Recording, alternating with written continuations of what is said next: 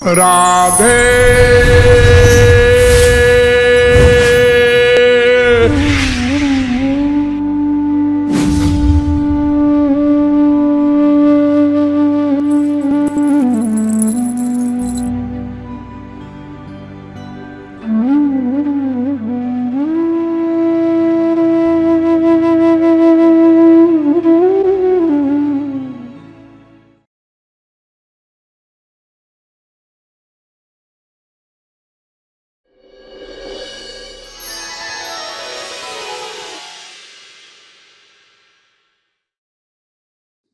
बरहापीडं नटवरवपुः कर्णयो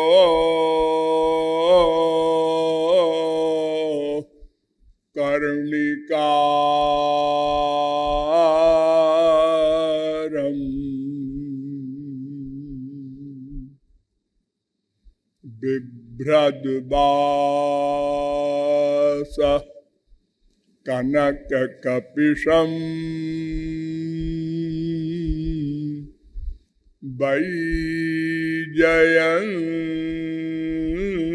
वैजयन्ती च माला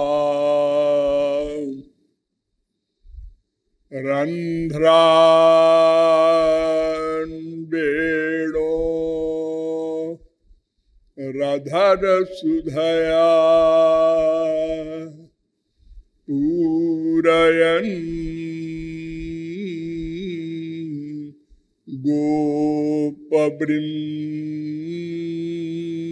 गोपवृन्दैर् वृन्दारण्यं स्वपदरमणम्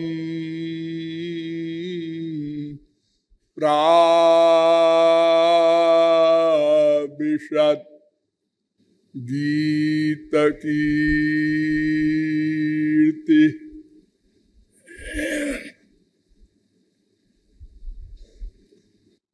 नमः कमलनाभाय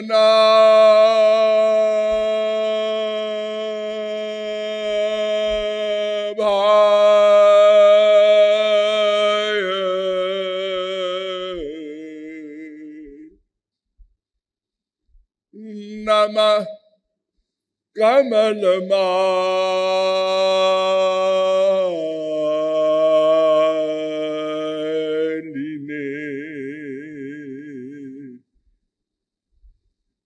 नमः कमलपादाय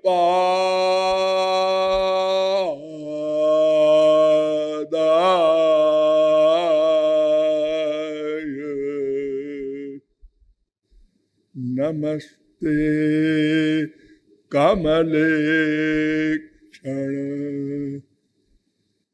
यो ब्रह्मणं विदधाति पूर्वं यो वै वेदांश्च प्रहिणोति तस्मै तग्वं ह देवमात्मबुद्धिप्रकाशं मुमुक्षुर्वै शरणमहं प्रपद्ये।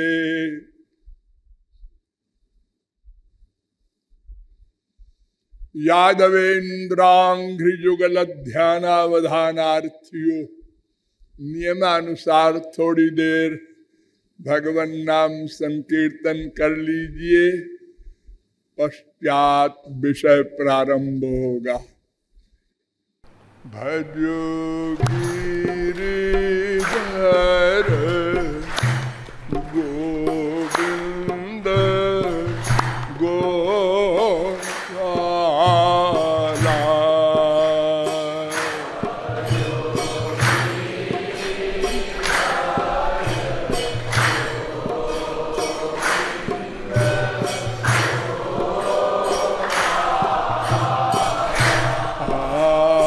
भजो गिरिधर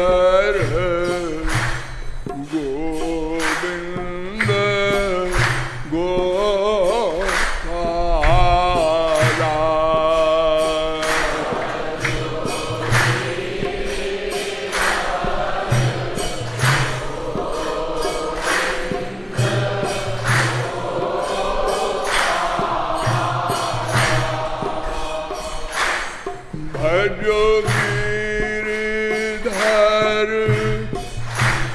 गोविंद गोपाला।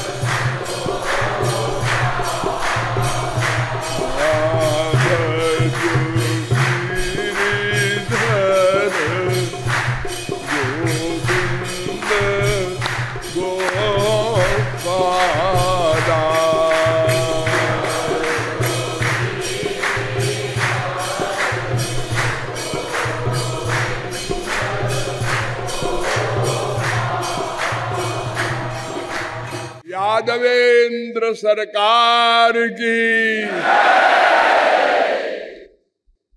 अब आप लोग सावधान हो जाएं। कल मैंने आप लोगों को बताया कि हम सब के समक्ष केवल 2 प्रश्न हैं, मैं कौन, मेरा कौन।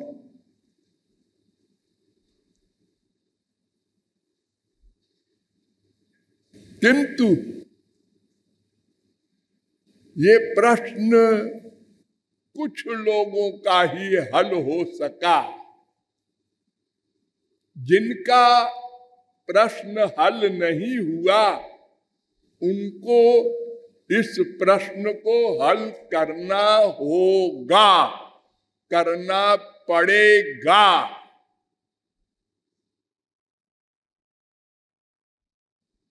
तदर्थ आप लोगों को बताया गया, प्रत्यक्ष प्रमाण एवं अनुमान प्रमाण के द्वारा यद्यपि कुछ आइडिया होता है कि जो मेरा नहीं है वो मैं होगा, लेकिन वो क्या है, कैसा है, ये सब समझना असंभव सा लगता है और समझना परमावश्यक है। तो अब एक प्रमाण बचा, शब्द प्रमाण, वेद। हमारे भारत में 3 प्रस्थान माने गए हैं, श्रुति प्रस्थान, स्मृति प्रस्थान, न्याय प्रस्थान। श्रुति प्रस्थान में उपनिषद है, स्मृति प्रस्थान में गीता आदि, और न्याय प्रस्थान में ब्रह्मसूत्र, वेदांत, शारीरिक भाष्य।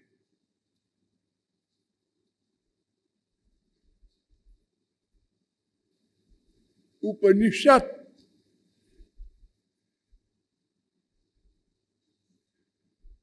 वेद का सार है, जिसकी प्रशंसा विदेशी फिलासफरों ने इतनी की है कि उपनिषद सूर्य है और जितने विदेशी फिलॉसफी है वो सब किरण है। शॉपेनहावर, मैक्स मूलर, बड़े बड़े जो फिलॉसफर हुए हैं सब ने स्वीकार किया है। ये उपनिषद वैसे तो अनंत है, लेकिन वर्तमान काल में मुक्ति को उपनिषद के द्वारा बताए हुए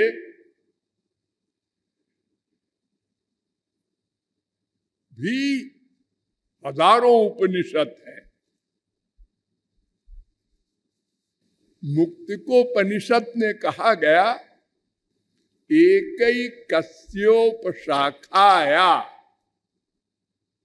एकैकोपनिषन्मता 1:14 मुक्ति को उपनिषद। एक एक उपनिषद की, वेद की शाखा का एक एक उपनिषद होता है। और वर्तमान काल में ऋग्वेद की 21 शाखा, यजुर्वेद की 109 शाखा, सामवेद की 1000 शाखा, अथर्ववेद की 50 शाखा, यानी टोटल 1180 शाखाएं प्राप्त हैं। तो 1180 उपनिषद तो यही हो गए। और फिर इसमें भी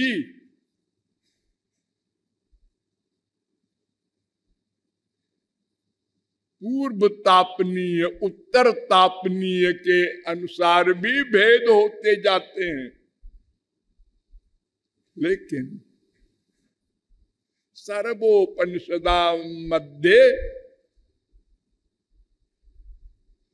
सारमष्टोत्तरम शतम मुक्ति को उपनिषद 1:44 सब उपनिषदों का सार 108 उपनिषद में है। और उसमें भी सबसे प्रमुख 9 उपनिषद हैं। ईशोपनिषद, केनोपनिषद, कठोपनिषद, मुंडकोपनिषद, मांडूक्योपनिषद, ऐतरेयोपनिषद, तैत्तरीयोपनिषद, श्वेताशतरोपनिषद, प्रश्नोपनिषद।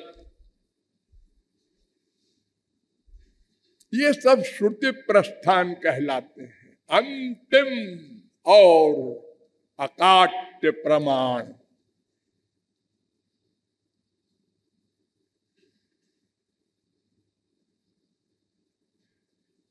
पहले इनके द्वारा हमको समझना है मैं कौन हूं। तो एक मोटी बात तो आप समझ गए होंगे, जो मेरा न हो तो इसका मतलब मैं के अलावा भी कुछ है। क्योंकि मेरा शब्द का तो मतलब यही होता है ना, मैं के पृथक है वो कोई। तो वेद कहता है हाँ, मैं के अतिरिक्त अर्थात जीव के अतिरिक्त 2 और हैं, बस। हाँ, बस 2। सर्वा जीवे सर्व संस्थे बृहंते अस्मिन् हंसो भ्राम्यते ब्रह्म चक्रे पृथगात्मानं प्रेरितारञ्च मत्वा जुष्टस्ततस्तेनामृतत्वमेति श्वेताश्वतरोपनिषद 1:6। ये नारद परिव्राजकोपनिषद में भी मंत्र है 9-5, अर्थात 3 तत्व है, एक जीव, एक ब्रह्म, एक माया। फिर आगे कहता है श्वेताश्वतरोपनिषद, संयुक्तमेतत्क्षरमक्षरञ्च व्यक्ता व्यक्तम भारते विश्वमीशः अनीशश्चात्मा बध्यते भोक्तृभावात् ज्ञात्वा देवं मुच्यते सर्वपाशैः।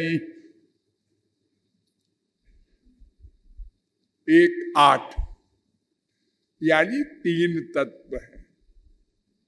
ज्ञाज्ञो द्वावजा विषनीचा वजा का भोक्तृभोग्यार्थ युक्ता अनंतश्चात्मा विश्वरूपो ह्यकर्ता त्रयम् यदा विन्दते ब्रह्म में तत्। श्वेताश्वतरोपनिषद 1:9 यानी 3 तत्व है, जीव ब्रह्म माया। क्षरम प्रधानमृताक्षरम हरक्षरात्मानावीशते देव एका तस्याभिध्यानात् योजनात् तत्वभावात् भूयश्चान्ते विश्वमाया निवृत्ति।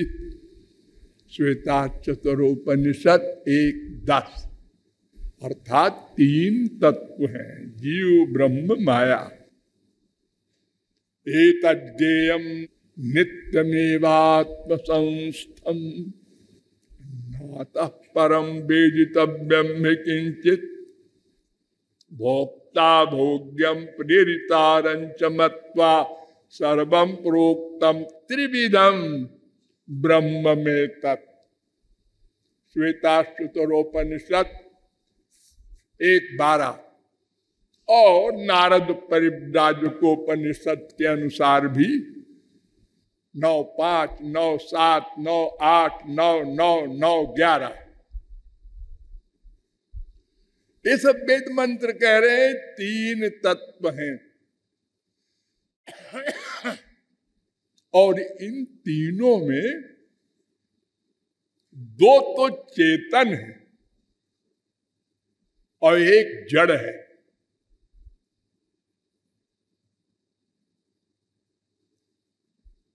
दो चेतन हैं,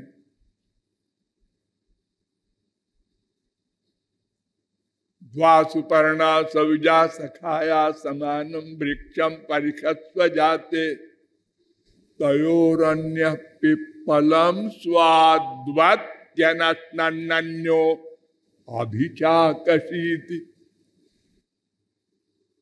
श्वेताश्वतरोपनिषद 4:6 एक मैं और एक ब्रह्म, 2 चेतन हैं और दोनों हृदय में हैं। सबके, गधे के भी, सब जीवों के। तो इन दोनों में संबंध भी होगा। हाँ, क्या संबंध है? ये जीव जो है ये दूसरे महाचेतन की शक्ति है, तटस्थ शक्ति। वो शक्तिमान है इस शक्ति का। और भेदा भेद संबंध है, अर्थात भेद भी है कुछ मात्रा में और अभेद भी है कुछ मात्रा में। इसलिए कुछ भोले लोग कहते हैं भेद ही है, कुछ भोले लोग कहते हैं अभेद ही है। ही ऐसा नहीं, वेद कहता है, उपनिषद कहते हैं, स्मृतियां कहती हैं, वेदांत कहता है भेद भी है, अभेद भी है। हम सब सिद्ध करेंगे, आप लोग धैर्य रखें। ये जीव का स्वरूप लक्षण बता रहा हूं मैं। जीव भगवान की शक्ति है, जीव तटस्थ शक्ति है, और जीव भगवान, इन दोनों का भेदा भेद संबंध है।